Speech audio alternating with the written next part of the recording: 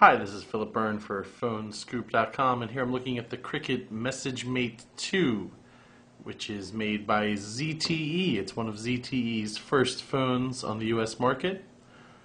And the MSGM8 2 is a very affordable, inexpensive, full QWERTY slab phone. And there's really a couple questions that you have to answer when you're looking at a phone like this. First of all, the phone only costs $60, so am I sacrificing too much to get a phone for $60 with no contract agreement and no other obligations?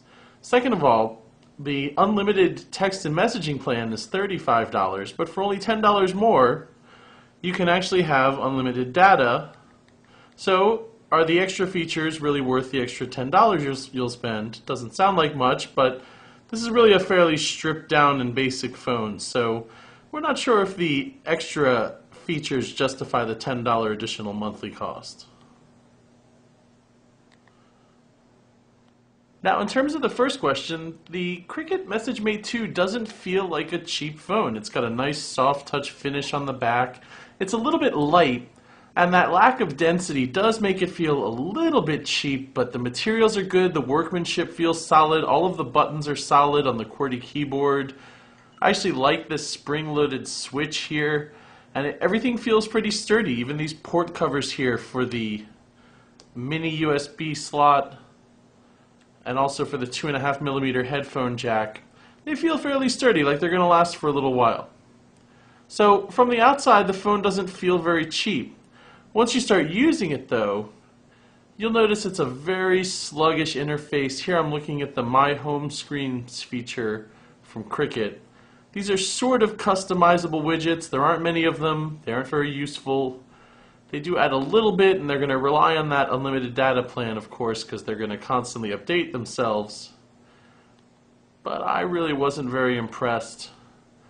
They're sort of tough to get through. Now, the Cricket MSGM8 2 is lacking a ton of the features that you'll find on even the cheapest carrier 3G feature phones. And this isn't a 3G phone, it runs on the slower 1XRT network.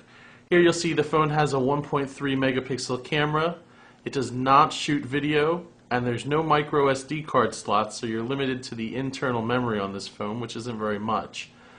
There's also no music player. You can record sounds, but you can't really get MP3 files onto this phone, and you're not going to want to use it as a music player.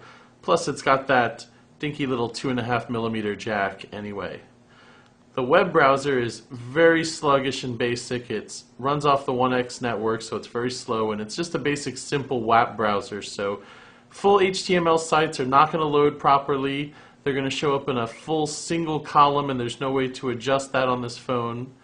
And it wasn't really fun navigating. Even with the spring-loaded wheel here on the side, the spring-loaded rocker, it still really wasn't very fun getting around on this phone.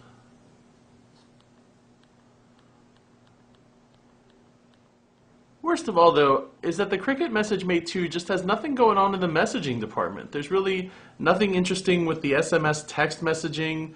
You can send picture messages. Here you can see it's a picture message I've received. But it doesn't have threaded messaging. It doesn't have this sort of conversational format. Messaging isn't even very easy to use, and there's no really good keyboard shortcuts to correct spelling or any of the nice features that you'll find on any smarter phone. There's a very basic email app. It's very slow to use, and it works with some presets or your POP or IMAP accounts. But it really just didn't offer very much, and it wasn't very reliable. I didn't get notifications, and really, for a phone that has such a nice QWERTY keyboard down below, and it's a nice shiny looking keyboard, it's a little small for me, but it's still pretty easy to use. I expected a lot more in terms of messaging. I could do without the music features and the multimedia, but I really wanted a phone that delivered on some better messaging experience. So you can still get your calls and messaging done. It's not the best phone for the job, though it is very inexpensive, and it does have that full QWERTY keyboard. And for Phone Scoop, this is the Cricket MSGM8 2.